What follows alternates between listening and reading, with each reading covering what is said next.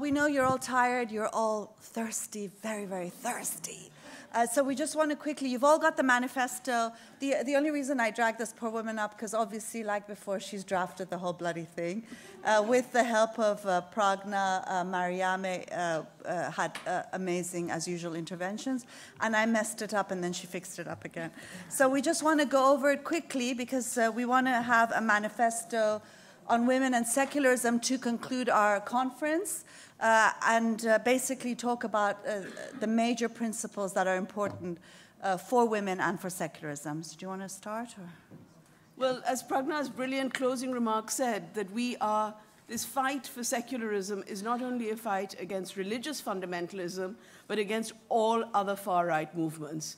Religious fundamentalism movements are a subset of far-right movements, and we have to fight racism, as well as fundamentalism, because this is a time when people are on the move, people are fleeing those fundamentalisms in other countries and coming sometimes within their own region and sometimes to Europe, and there is this massive backlash against people on the move, against migrants and refugees.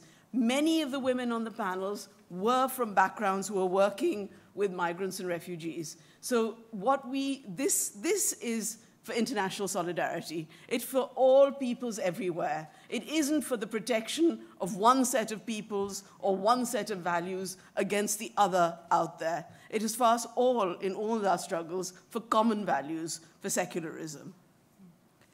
And just to end, if you've all got your manifesto, this is basically a document that defends universal values, that defends secularism, that defends the right to women's liberation.